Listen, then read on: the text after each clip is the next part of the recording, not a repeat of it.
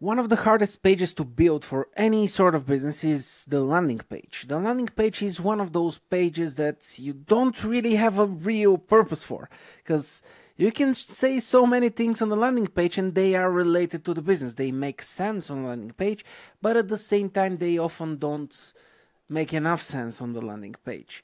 And if you don't make enough sense on the landing page, which is a very difficult thing to understand, and I'll try to explain it here with this example, what happens is that people go to your landing page with a lot of interest because they're like curious. Who are those people that I'm going to work with? What is this company? Like, what's going on there? And they go to the landing page, they visit it, they scroll around, and they're like, this is very confusing. And they leave, and they usually never come back again, which sucks.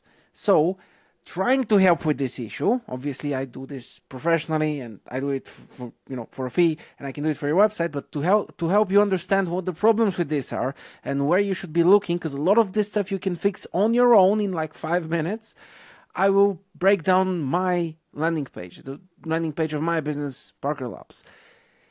If you don't know who I am, my name is Jordan Parker, and this Parker Labs, I think that makes sense. And I am an engineer. I was an engineer at least for 15 years. I made games in the first half of my career, and then I moved to enterprise stuff, which is far less boring, far less interesting, and kind of boring, but at the same time it allows you to create bigger and bolder and more interesting things. While in games you're typically limited to a budget which is negative, because games are fun, but no one wants to invest as much in games, at least not here. Anyway, the point is, I'm using all of those skills of engineering, of tech, and of people and leading people, which I did in the last years of my career, to help creators now, creators as yourself, hopefully, to run a business that makes their own income. And by the way, in this landing page, you'll figure out what I'm doing, hopefully, by just me analyzing it. So yeah, let's get to the fun part. So, we have a landing page, right? Now, the landing page has a purpose. It needs to get people who are interested in the business, not interested in just generally anything, not unaware about the business. No one goes to the business to a business's landing page with no clue what they want. They usually have some remote idea of what kind of a problem they want to solve by going to that landing page, and it needs to present the business in some light and present one or several products that this business wants to offer the visitor of this landing page. Those products can be free, paid, they can be services, whatever. The point is, you want to lead people somewhere. If you want to have a funnel, aka a journey for people to walk, you need them to start somewhere and to end somewhere. So that means that they need to take steps in between, meaning your landing page being one of those steps needs to get them to the next step, whatever that next step is for you. And I'll show you the next steps that I picked to insert here and why I did so. Now, you already saw the above the default text. It is very simple. It is very striking. This is the point of this. Here I just want to capture attention. I want to get people in a little bit of shock so they can actually read the whole thing, or at least read more than 5 lines of the whole page, because people don't generally like reading landing pages, because landing pages are generally boring. So here you can see the big "fuck the algorithm," big letters, very fancy. Wow, amazing. Yeah, so the purpose of this is, again, I want to capture attention. I want people to be like, oh shit, like this isn't a normal landing page. Like this is something different. I need to pay attention to this because I don't know it.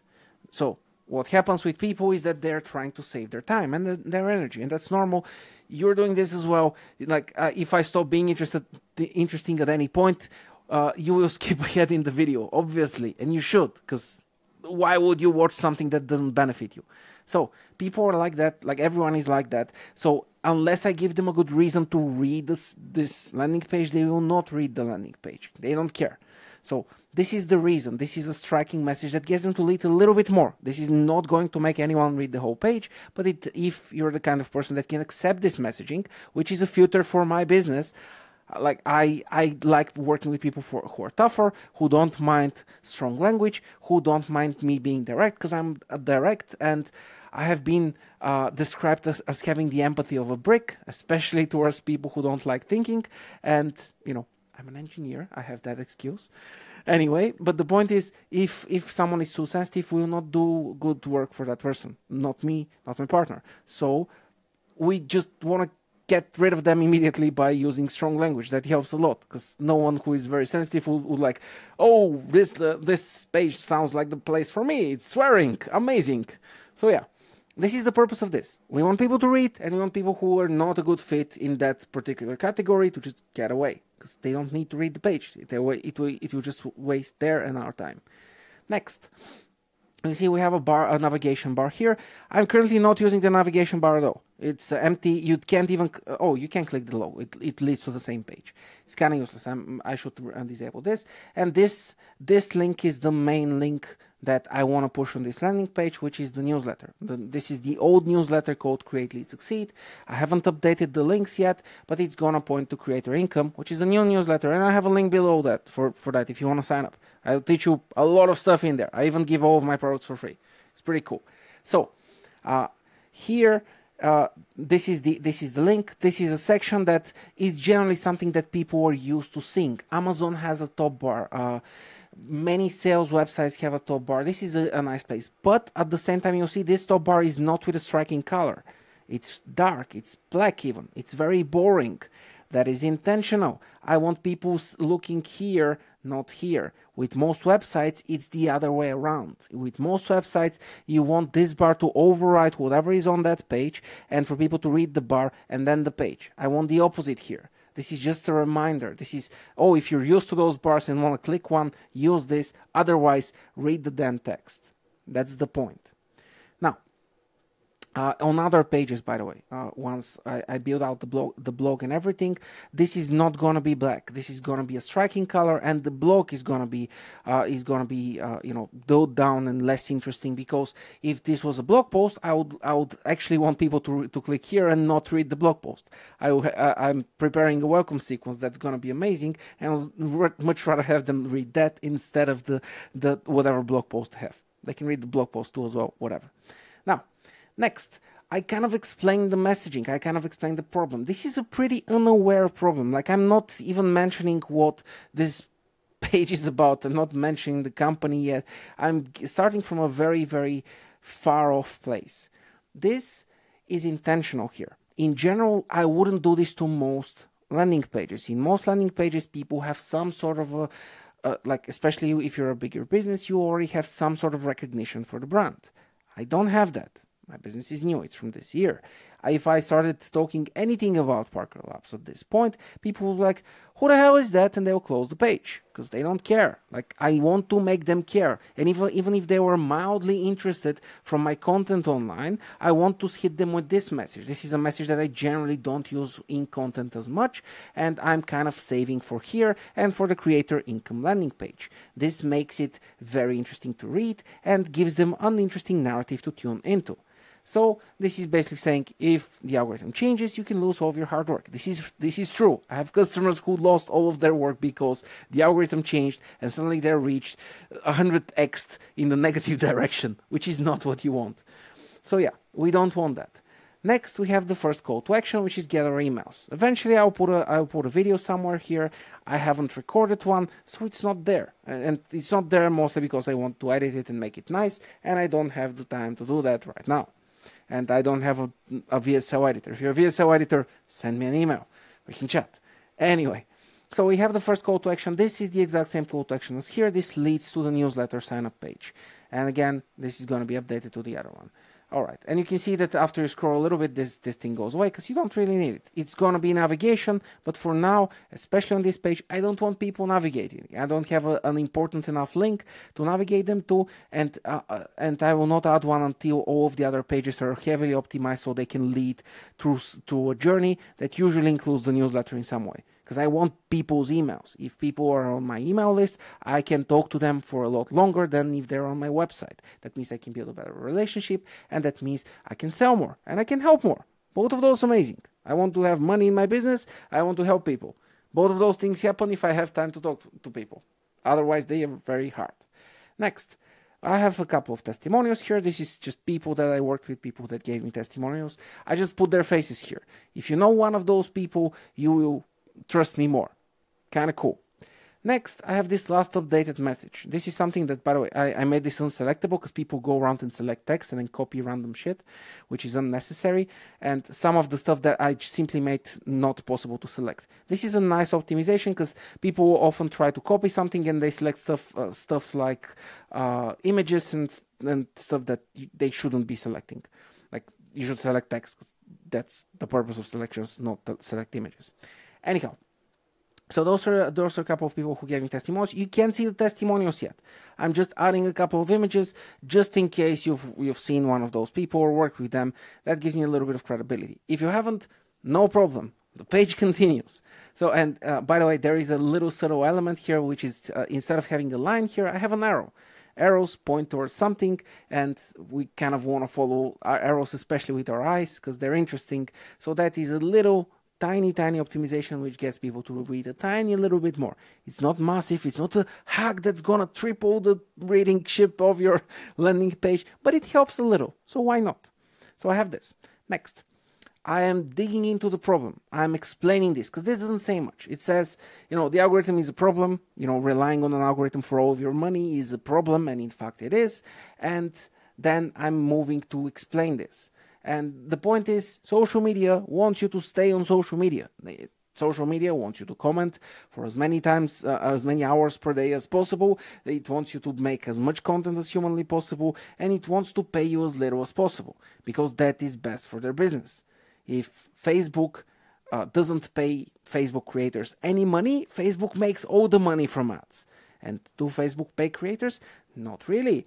If Instagram doesn't pay creators, they make more money from ads. And does Instagram pay creators?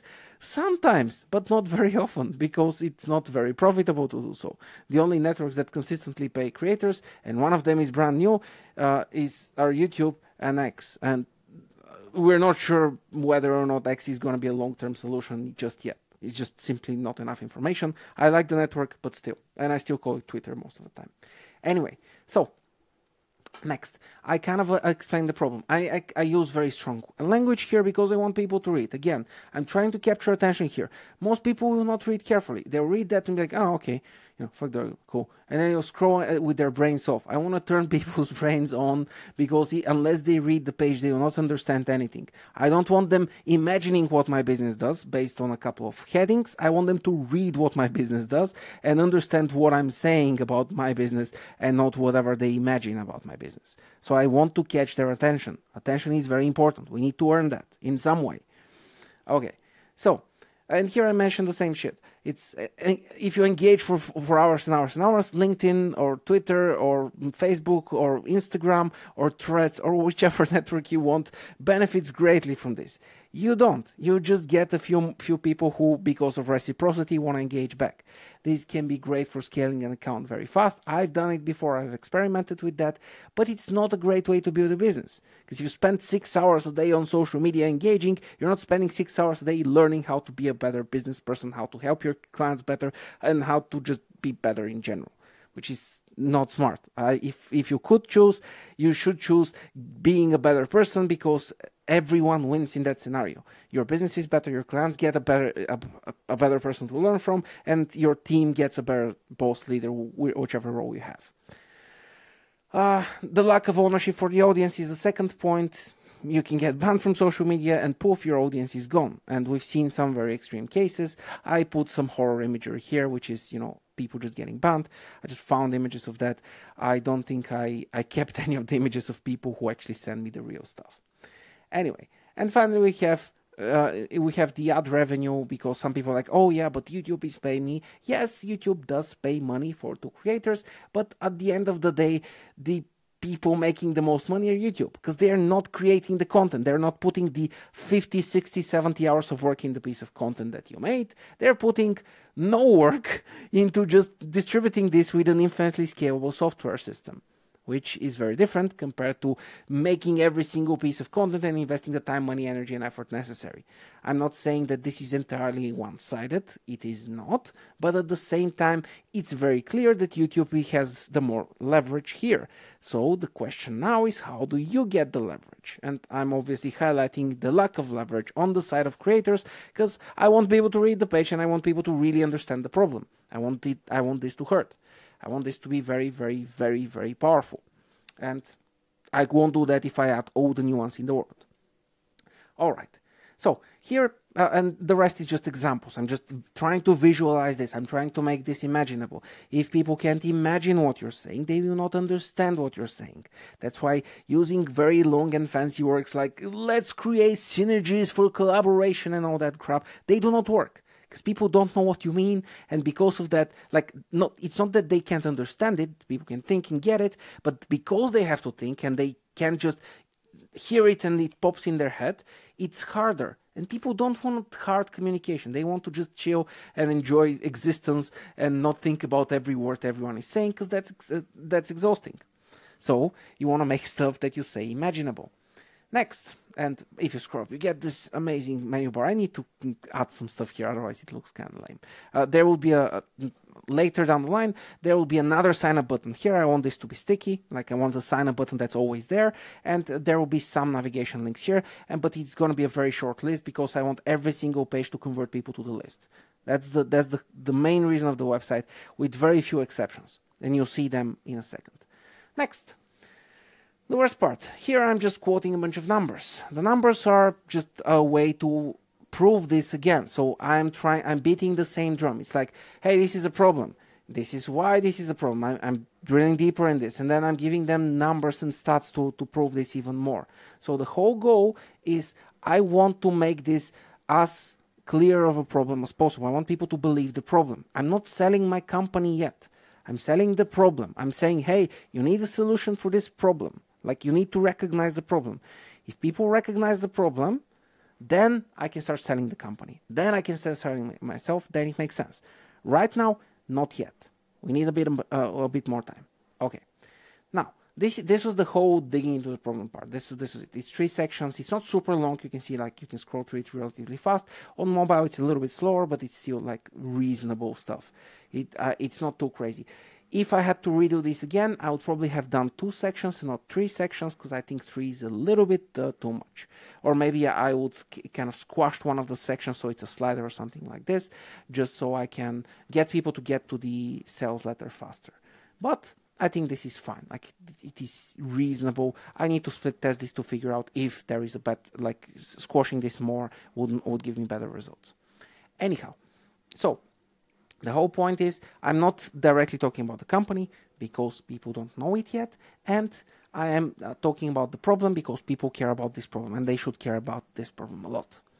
Now, we get to a sales letter. I want to talk to the person directly. I don't want to throw facts and just throw random stuff at them and my opinions. I want to give them something more conversational that makes it feel better, and it is very much in line with the kind of content I make and with the kind of emails I write. Because of that, people should feel more connected to me and kind of get a feeling of who I am and how I write and how I communicate. So we immediately start, again, you see this everywhere, but I start with attention.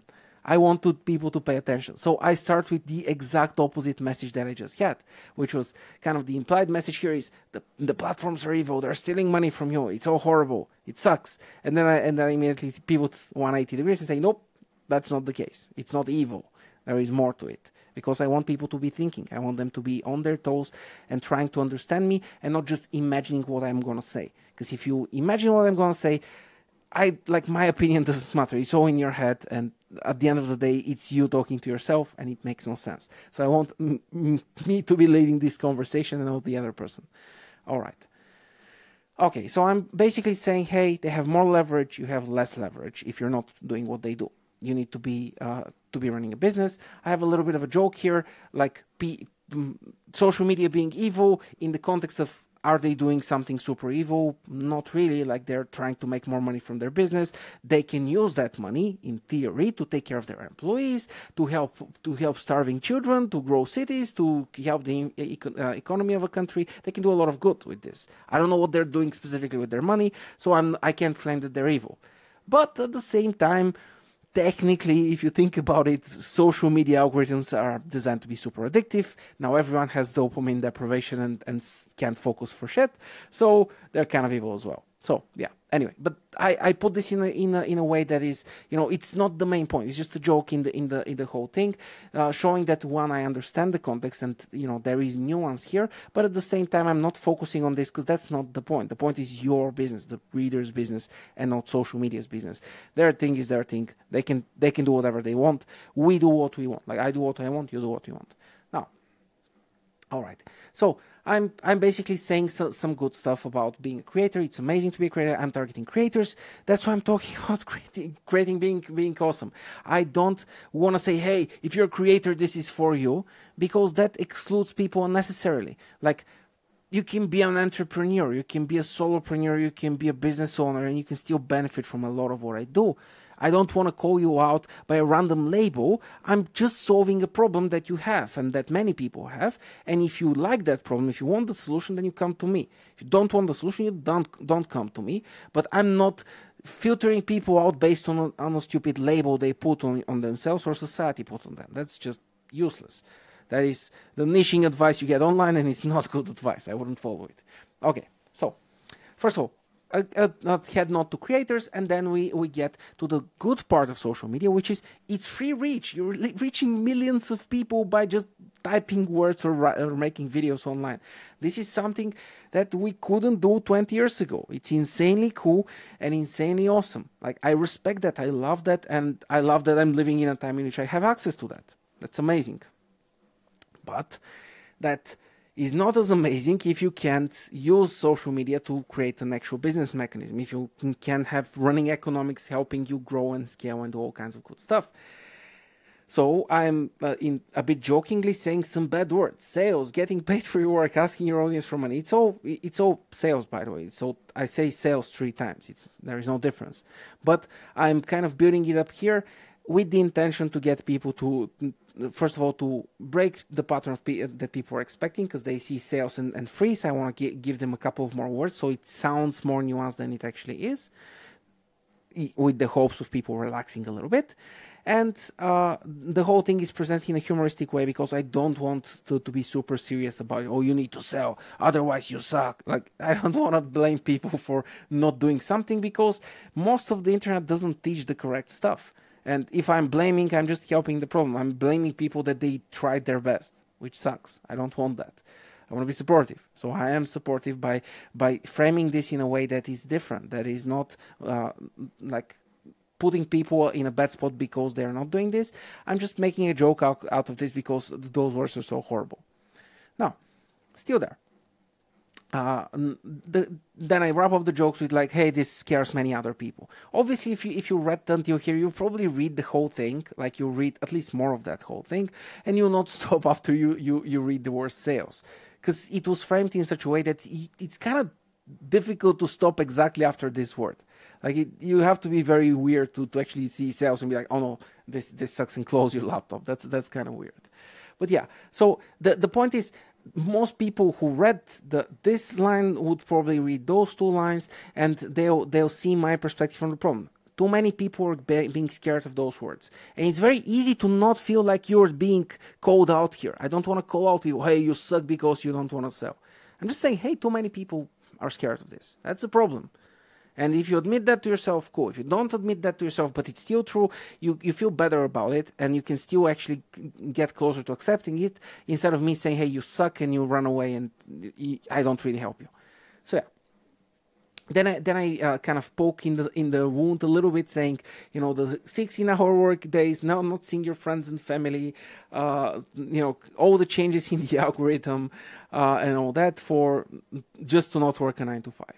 Yeah, I've seen many cases in which being a creator is very much unfair, and that is very visible for anyone who is in those situations, but very much not visible for anyone outside, because in content creation and generally online, you're playing a status game. You want to have high status. Because you want to have high status, if you say, hey, my life sucks right now, then you lose status and you're doing a disservice to your business. So you don't hear about those stories as much as you should, but they're there, and there is a lot of them.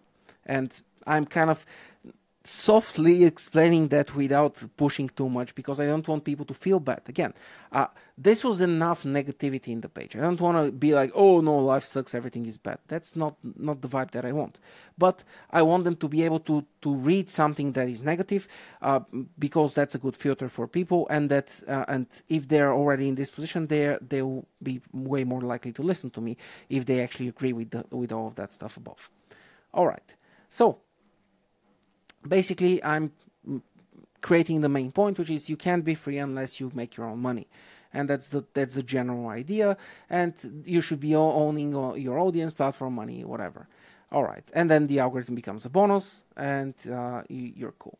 Okay, and I'm writing this from the first person, by the way. This is not a corporation writing this; it's me writing this to you reading this. There's two people in this. In every sales page, in every email, in every piece of content, there's two people. The person writing and the person reading. There aren't any more. If you use terms like we or us, it just sounds weird. It sounds impersonal and people don't like it as much. And I generally try to imagine myself talking to the person because that tends to sound more like me, and it's funnier and it's more interesting. And yeah. Anyway, so basically I'm giving a little bit of status that we got bored of, both me and Diana is my partner, got bored by working for old school businesses. We didn't like it, so we quit and made our own. So this is kind of starting to highlight our skills, starting to sell us as a company, starting to sell me and Diana as a business, and not just selling the problem. I'm transitioning from selling the problem to selling us, two different sales.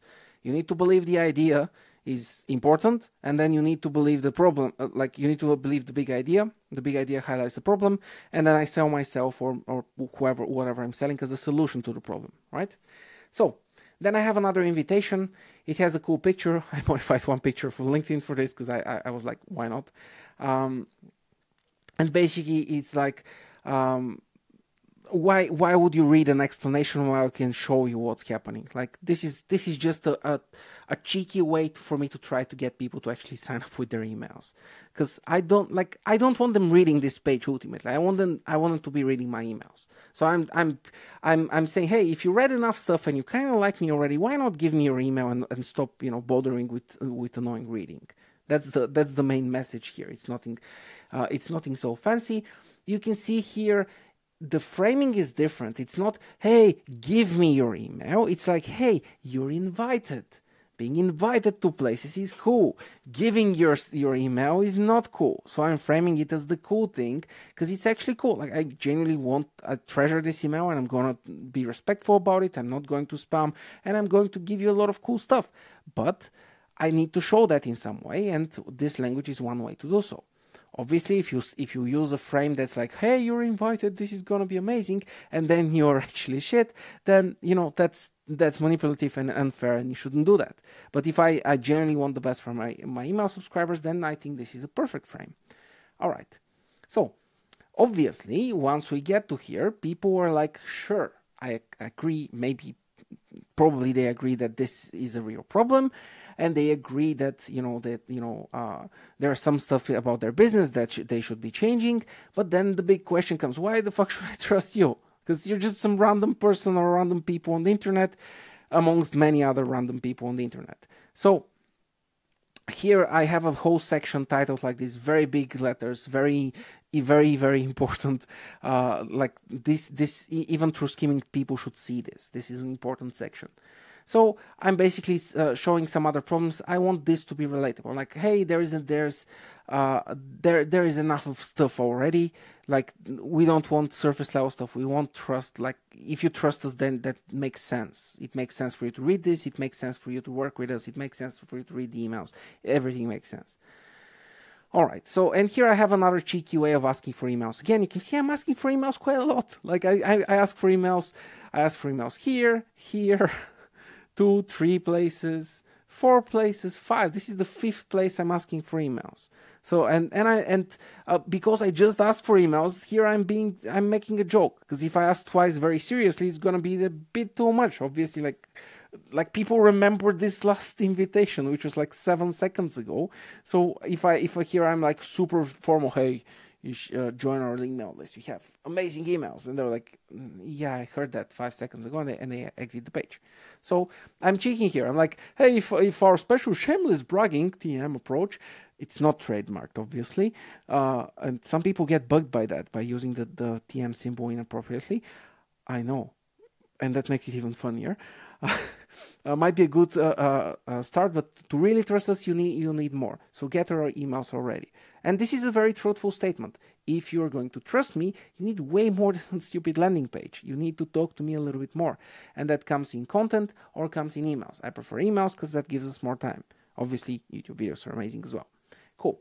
So why trust us? And instead of trying to give some bollocks statement about the company, I'm just presenting the people in the company, which is me and Diana.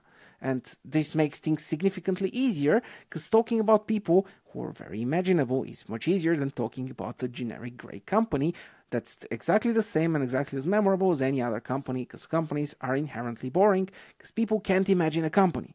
If you imagine a company, what do you imagine? Probably a building or something stupid like that, which is not, or if you have been in leadership, you imagine a bunch of people. But that's it. You can't imagine a company otherwise. And this is a problem because or you can imagine a specific company, of course. But this is a problem because if I just say the word company, people don't know what to expect. If I show them the people behind the company and they have a picture, people know exactly what to expect. So here you can see a pretty picture of Diana. This was from a magazine that she was in. It was the Manager magazine in Bulgaria. Very, very, very cool photo shoot. Very cool picture. So yeah.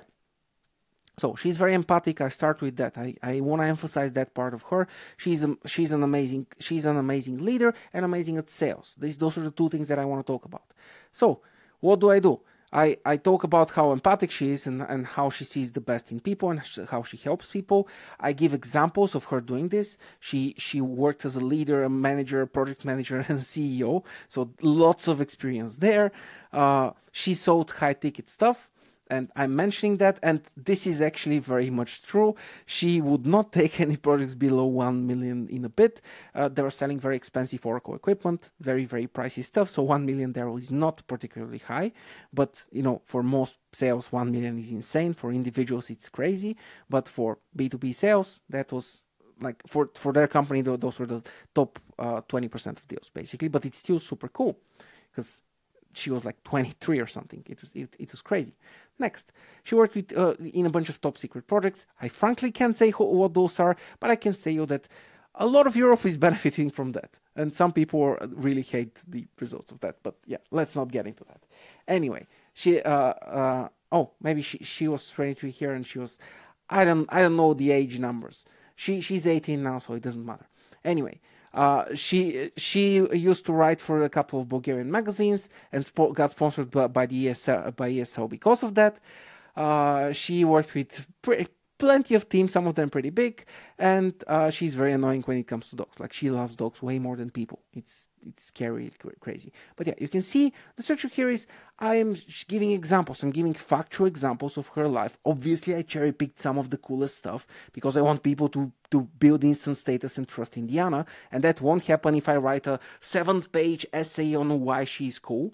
That will work if they get a good overview, because they're not here to learn about her. They're here to get more stuff about the company. And one of the items is obviously an exaggerated joke.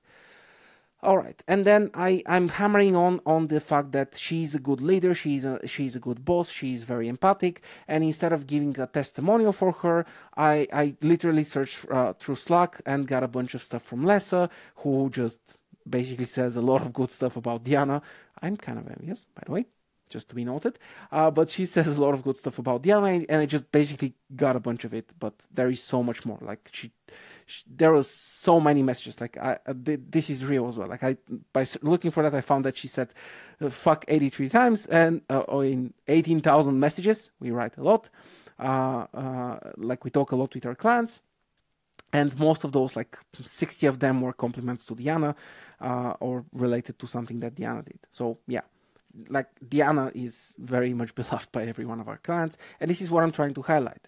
And you can see I'm not starting with, oh, we're the best at this, we're the best at that. I'm starting, hey, clients love us.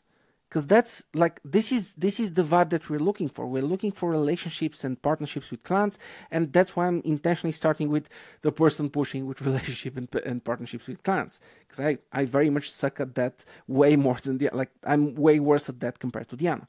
I'm good at the technical stuff. I'm good at optimization, funnels, and that jazz, which Diana isn't. But I'm not mentioning that here. Like, we both have our strengths, and I'm obviously highlighting the respective strengths. Next, I go to myself. Mine is kind of less interesting because I hate writing those. But yeah, I'm the overly logical brains. I'm obsessed with game design and using game design pretty much everywhere. That is still true. I use game design in every part of life. I even use game design to learn magic, by the way, which is unnecessary to say the least. But yeah, anyway. So I'm basically listing a bunch of facts. So I used to be a software engineer for a very, very long time. I started as a kid, basically. I started in a game development company. The first company I worked with was my own. It was a very, very, very, very big flop because I didn't know shit. But, you know, I tried and tried and tried again. I had 2 more startups after that. Our last client, like we worked together, me and Diana, but our one of the clients, because we had a bunch of clients, but one of the biggest clients in a very boring industry, by the way, was making 2.1 billion in profit last year when we worked with them, and we made them 100 million, maybe more. I have no idea, to be honest, like of the exact numbers, but it was pretty. Like, it was pretty wild, and I have no idea because I don't have access to those systems anymore because we stopped working for that company. We built the local office here to 70 people, and then we got bored and made our own business. Anyway, I have the best Roadrunner queue you'll never see. This is a moving card magic, and this is again the goal of this is a very niche joke. I want people like, oh, what the hell is that? Like, I don't know what that is. I'm basically mentioning technology because I love tech and I play with apps all the time. This is useful for a lot of the tech projects I do. I do some freelance work, I do some Notion work. This is useful. People need to associate me with tech in some way, and some people don't associate tech with apps and software engineering. So I'm kind of putting all of those in different ways and forms. And then I have a testimonial from Kieran. Kieran is a very prolific writer right now. He's very big in the space, so his testimonial should be worth a lot to quite a few creators. So I'm just using that because it's a very, very good testimonial, and he's a cool person to work with. Cool. Next, so this is very straightforward stuff. Basically presenting ourselves, cherry picking interesting bits and pieces of our lives, trying to be short about it, not too long, and like, those claims are not provable. We did those things, but you can't really blindly trust them from a website. Yes, you can go to LinkedIn and check about a bunch of those things, but a lot of this you have to extract from context and from nuance. It's difficult. Like, we've experienced them, and we can say those things, but it is very difficult for someone to just blindly trust this. So we highlight that and give people another anchor for trust, which is the testimonials. They help a lot. We have 2 of them here, and then I use statistics again as a third angle to show some credibility and proof. Because, by the way, we both are great at numbers, and we actually use numbers to run businesses, and not just, oh, this feels nice, or oh, this worked for this other person. It's like, do the numbers support this or not? But yeah, all right. So we're giving some just numbers of people we worked with. We worked with a lot of big companies. We worked with a lot of people. We delivered a lot of value in the projects. Like, by the way, this is mostly estimated based on how much clients paid, not on how much clients made from those projects. What they made is significantly higher. Big software projects are like that. Like, again, this sounds super impressive if you're doing this alone. Big IT companies make other companies a lot of money. Otherwise, it's just not profitable for anyone.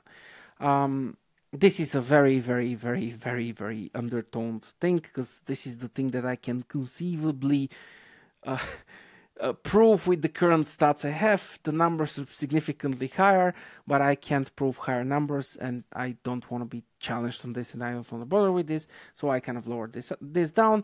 This is a very rough count, because I'm not going to count the Fortune 500. I went to the first 150, and so I found 57 people that were like businesses we worked with. I was like, 57 is cool enough, and I just used 57. And I like the number, so that was one of the biggest reasons I stopped, by the way. Because, yeah, I was kind of lazy about this one. Anyway, the point is, like, this is statistical information. This is a different form. This is a different way of thinking for people, and this is a different way of proving this. So I want people to be thinking about this even differently. So I'm giving them different angles for them to trust me and to trust the business. One of them is, hey, look, my partner is amazing. Hey, look, I am amazing. Hey, look, we're both amazing in terms of, just raw numbers. And then we have another try, which is, hey, look, we worked with all of those cool companies. This is true. I personally worked in Uber. I personally worked in VMware. I personally worked with Microsoft and Google. And I have partnered with people in Apple. I have delivered projects as a third-party provider. And I've partnered with people in Notion and delivered services as a third-party provider. And I'm currently using Notion a lot and selling Notion templates and whatnot. And Diana has worked with most of those and even more. Like if we add all the companies, the list would be stupidly long. Maybe I should split test this and see if that helps the conversions. But yeah, anyway. Now this page was the majority of the selling the idea and selling us. I don't have that much other stuff that I want to say, so I get into the services part. This services part is kind of like a link in bio section. I want to give people the pick your own journey thing. I obviously want them to go to the email list. That's why I have so many call to actions. But if they don't want that, I'm giving them the other options, because this is a landing page. For a landing page and for company's landing page, I have no idea why they're here. So I'm giving them all of the options in case they are looking for something specific, so I can find it and they don't bother me with emails and stuff, and they just go to the respective place. Okay, so first thing, we can build their first product. I've built a bunch of Notion templates. I've built a bunch of websites, cheat sheets, whatever you can think of. Like those make excellent products, and those are something that we offer. So I basically explained the process. It's not fancy. It's like, we can build your next product hands-free. It is a done-for-you product offer. So we'll make your product for you. And how that works is you talk to Diana for a bunch of hours, like usually do 2-hour sessions. I build your Notion template. Usually it's a Notion template. I don't care which platform it uses, by the way. As an engineer, I can do them in Notion, Coda, Airtable, whichever. They're exactly the same thing for me. It's just a database. But people know Notion templates the most, so I use Notion template. I pick, because if I don't pick what I'm offering, my audience picks, and they don't know what I can be offering, so their pick is always worse. So I'm picking the thing that has the highest chance of conversion. If someone clicks here and then asks me, hey, can you actually make this kind of a template instead? I'll say, yes, sure, it's not a problem. But I don't have as much time to explain that, so I just mention it in passing here, and that's it. But I highlight the Notion template because that's easy to understand. People can imagine that because they've seen a bunch of Notion templates, and I show them a bunch of the templates that I made. Like this is all stuff that I made. A lot of it is free on YouTube as well, so you can just get it. And I have a testimonial about my Notion template skills, because why not? Like, even more proof doesn't hurt. Some ideas, and I'm giving people imaginable situations in which they can use a Notion template, in which they can, organize something that they care about. And I'm calling out different types of people and different types of problems. So whatever your problem you have, whatever fix I can provide with that Notion template, you kind of see yourself there in one of the options. Next, this is the first, like this section, I actually copied this 3 times for the 3 broad directions I want people to take. Next, we can help people sell their product. This is for funnels. I make funnels, I make sales funnels, I write them, I design them, I make the tech behind it, I do everything. And Diana is currently working on understanding and writing sales funnels as well, because when it comes to one-to-one sales, she's an absolute beast, but she hasn't done this in writing enough. So she's not converting this skill to writing. After a couple of months, she'll be writing better sales funnels than I do. But for now, I'm the one that's doing a lot of the heavy lifting here. But yeah, so I'm basically explaining what building funnels is, because not everyone knows and not everyone understands. Obviously, I don't have enough time to teach people about funnels here, and I won't, but I'm giving them a brief overview and some ideas that can help them make the decision, and they can click get started and so on. So here you can see I'm using this same section, but I'm using it differently. That's actually a mistake on my end. This visual language, if I use it for 3 examples, there should be 3 examples here. Wait, I clicked save here. there should be 3 examples here. This is used differently, which is a mistake. Like this reduces the usability of the website. I need to redesign this, but I was lazy about it. Just so you know, like design, if you design something in one way, if you reuse the design, the functionality should be the same. In this case, that's broken, which reduces the user experience a little bit. It's possible, that's why I left it, but still it's something that I will edit in at some point. All right, so this is, I'm basically breaking the funnel process into 3 parts. My focus is I want to kind of show people that this is a work in progress. Like I'll write you a sales page and it's going to sell for the best forever is just stupid. It's about creating that system and improving it over time. I don't mind teaching people how to improve it themselves, but the improvement part is not optional. So yeah. And by showing this, if you are looking for a sales funnel, for example, on LinkedIn, I'm mostly promoting my funnel building capabilities, you know, to click here. Makes sense. Next, this is the final generic call to action, which is, hey, you're not sure what to do, you know, click here. Like, we can help you level up your team. This is for B2B offers. We sometimes run cold email campaigns. This is a good way to kind of keep a pulse on the market. That helps people see this. And now I'm looking at this from my incognito browser, and I can see that one section is missing. All right, we are back. Now this is the last section. I had this off, and thanks to this video, now it's on. So the website has just improved thanks to you. So thank you. Anyway, so the point is, I'm again making a final call to action. Seriously, start with your emails. Because I don't want to give the bullshit generic solutions. I want to help people by showing them how to think and how I think. This is, by the way, what this video is about. I'm showing how I think. Thinking is useful. And this final call to action supports that. Then we have a very small footer with some of the legal stuff, with a contact us button, and another call to action for the emails. That's the entire page. You can see it is aligning a problem, highlighting this problem even more, highlighting it even more in a different way. There is a sales letter kind of humanizing the whole thing and introducing myself and starting to pivot from the problem to us as the solution. Then I'm banging on the email drum as much. Then it's all about trust, trust, trust, trust. And then we finally have a pick whichever service you want. In most landing pages, you want this section for sure. You want to let people pick whatever they want, and you want to prioritize them in a way that suits your business. So for example, on this landing page, I would probably want to work more, like what I want most is the emails. Like I want people to give me their email. If they don't want that, I either want them to purchase a Notion template, or I want to help them build a funnel. Those are the 2 main services we sell. This is the final catch-all thing, which is, you know, like if we send a cold email to some business and they come to the website, they'll see this and they'll find something that kind of relates to them.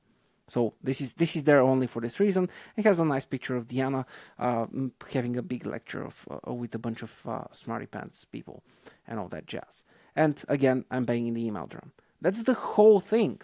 And on a sales page, sorry, not on a sales page, on a landing page, what you wanna have is, you might not want to start from the problem. You can start from your own business if you have the brand for that. By all means, start for the business. Don't waste that time with people. Like if Uber started their landing page with like, why do you need to go from point A to point B? That would be incredibly stupid, obviously. So you don't necessarily need this part. This is not a template, but this for our case makes sense because we're solving a problem that's not as popular as the problem Uber is solving, for example. You definitely want some sort of a personalized sales letter. If you can fit that, if you can get the CEO of whatever business to fit that, that makes a lot of sense. That can kind of introduce the whole concept from a personal perspective. And you want the trust section. The trust section can be formatted in whatever way or form. It can be personal, it can be impersonal, it doesn't matter. But you need a section that explains, why should I trust you and not somebody else? Because there's so many people and companies on the internet. You want to explain to people why you don't suck, basically. Because there's a lot of people who do suck.